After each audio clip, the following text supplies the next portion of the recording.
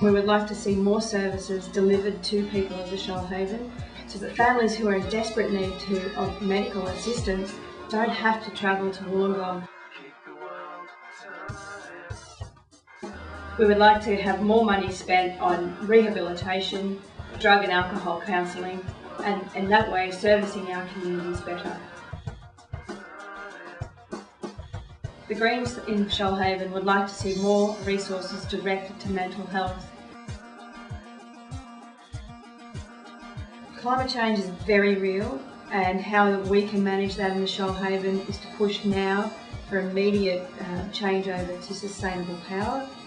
The Greens will be the only party that make sustainable power happen now, so renewable sources such as solar and wind will be the forefront of our fight in reducing CO2 emissions.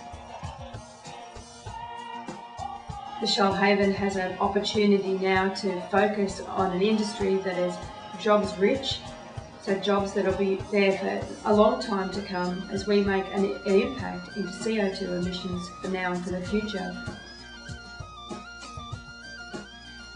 On climate change, the Greens are the strongest party. We've been at this issue for so many years. It's only now in the recent months that the major parties have decided that they'd like to catch up. That gives us an excellent platform, positive platform, to leap into our future right now and not be waiting for alternative technologies when we already have proven technologies such as wind and solar energy.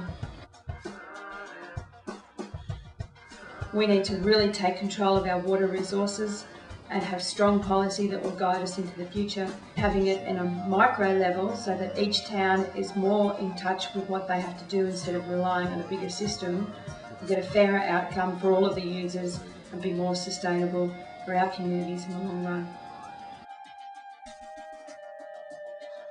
A fair go for all workers is what the Australian Greens are all about. We are already fighting within the state system to make sure that our teachers are not left behind and put into the downward spiral that Howard's Work Choices Bill has brought upon us. Looking at innovative ways of treating petty crime will reduce the amount of people that are in our jails, reduce the burden on our society